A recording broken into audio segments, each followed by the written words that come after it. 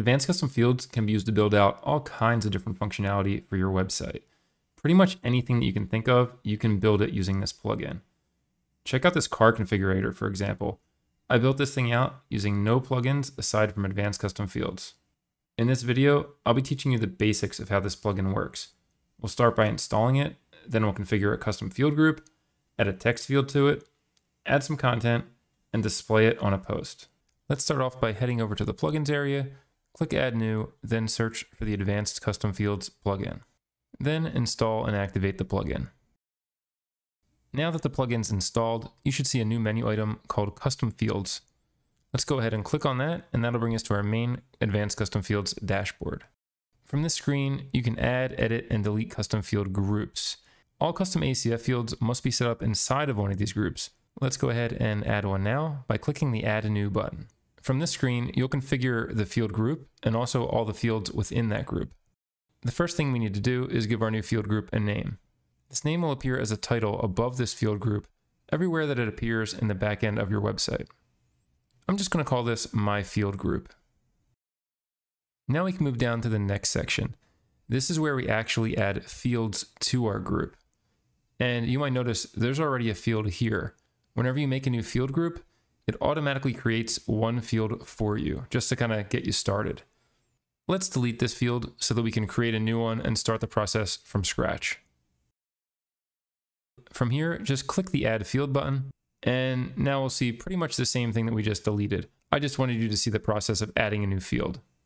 Since we're just going over the basics here, we're only going to look at the field type, the field label, and the field name.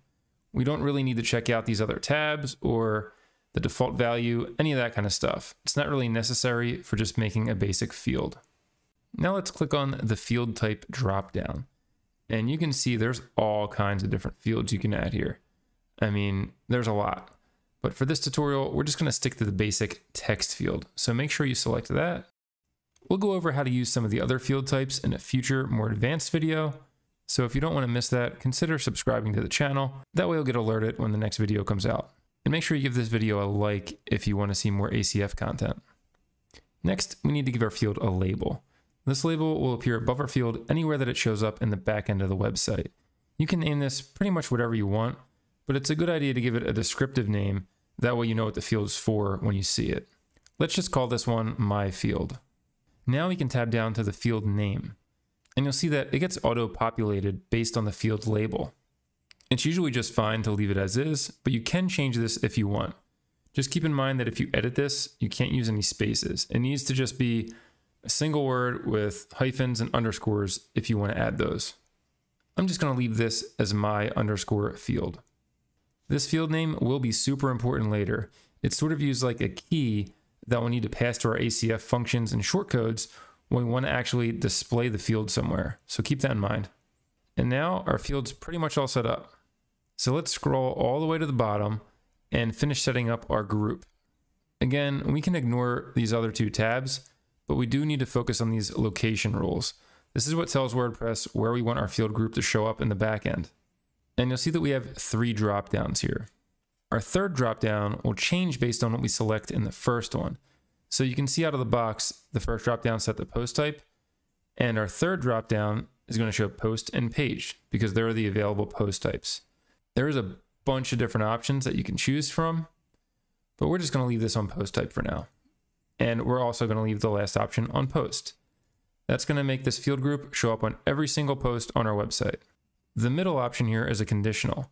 We can either set this to equal to or not equal to. We're going to leave it as equal to for now. If we were to set it to not equal to, that would mean that our field group would show up everywhere that's not a post. So it would show up on pages in this case. And now our field group's completely set up. So let's go ahead and save it. And now we can head over to the posts area and click on a post to edit it. From here, just scroll down until you find your field group. And now we need to add some content to it. I'm just going to type in my custom field content. And let's go ahead and update our page and give it a look on the front end. And we can see that our custom field doesn't show up anywhere here. That's because we never told WordPress to display it. It has the data saved, but that's it. We never said, hey, display it here, display it there. It doesn't know what to do with it. So let's fix that. There's 2 basic ways that we can display this field. we can either add the ACF shortcode to the editor, or we can add some functions to the theme. To show our field using the shortcode, we just type out ACF inside of brackets, then pass it the field parameter. And inside the field parameter, we add our field name in double quotes, like this. Now we can save our page and view it on the front end again.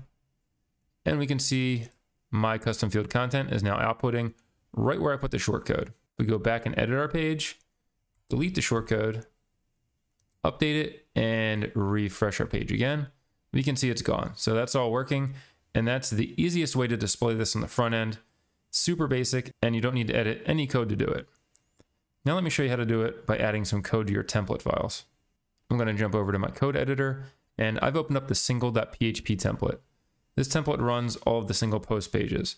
And this is a super basic custom theme that I set up that has pretty much nothing in it except the title of the post and the content. I did this just to make it easy to add our custom functions to it and not have all kinds of extra code in here that might get confusing.